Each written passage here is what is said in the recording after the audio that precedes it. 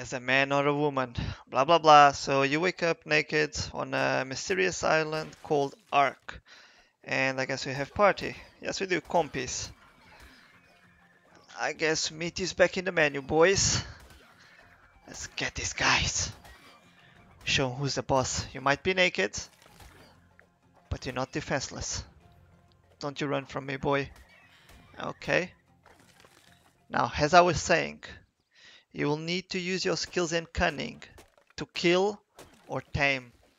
And tame again, and tame some more. And, well, basically, you're gonna do a lot of goddamn taming in this game. So, Ark Survival Evolved. The core of the game is all about taming and breeding new, stronger, and bigger dinosaurs. Not only they will help you in future wars against other players, but they will also help you gather resources much faster than by hand. Exploration is something that you also gonna do a lot in Ark Survival Evolved in order to reach the end game goals.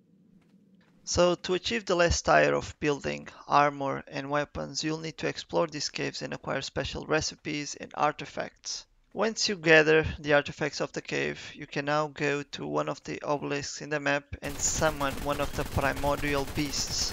After you kill the beast, you are going to be awarded with a special engram or recipe. Keep in mind that in Ark, every single cave is different, so before you go or venture, do your research and prepare yourself well. Keep in mind that Ark is a ruthless survival game, and by the minimum mistake, you might die and lose all your gear. And this is just one of the many artifact spreads around the island.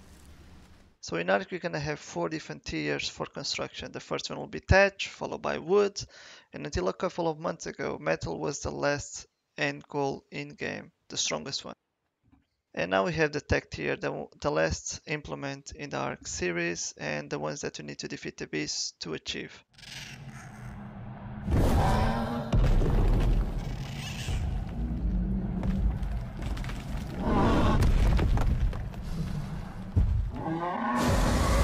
Oh, Scorched. I wish I had my money back. Oh well, this was a new DLC for Ark that failed, at least in my opinion. So, if Ark Survival Evolved was not harsh enough, I present you Scorched Earth. Okay, the game was bad, but not that bad. At least the studios provide us new dinosaurs that we could tame and later on bring into the Ark Survival Evolved map. Oh, Scorched Earth, you broke my heart. Now, the new installment in the Ark series is Rock. This new map offers new dinosaurs, new areas to explore, and adventures to create with your friends. Of course, you will have access to the dragons that you once only have access in Scorched. So Ark Survival Evolved supports both PvE and PvP. So if you just want to buy the game, chill out, build your base, tame your dinos, you can totally do that and still enjoy the game. Also, if you think that the game is not offering you enough content, you can always go to the community forum and download mods. Ark Survival Evolved really came a long way since early access. The devs continue to invest their time, money and effort to make this game one of the biggest survival games out there in the Steam store. I also know that in the near future they will implement building underwater, and this will definitely change the way people will play Ark Survival Evolved since everything is based on land. In Ark Survival Evolved I can only point positive things and feedback about this game. Rarely I encountered any hackers, I encountered any glitches that will damage the gameplay or the way the game should be played. Now my final thoughts about Ark Survival Evolved is that since this game was launched in early access, you already had a ton of things to do, not only taming and building but the exploration.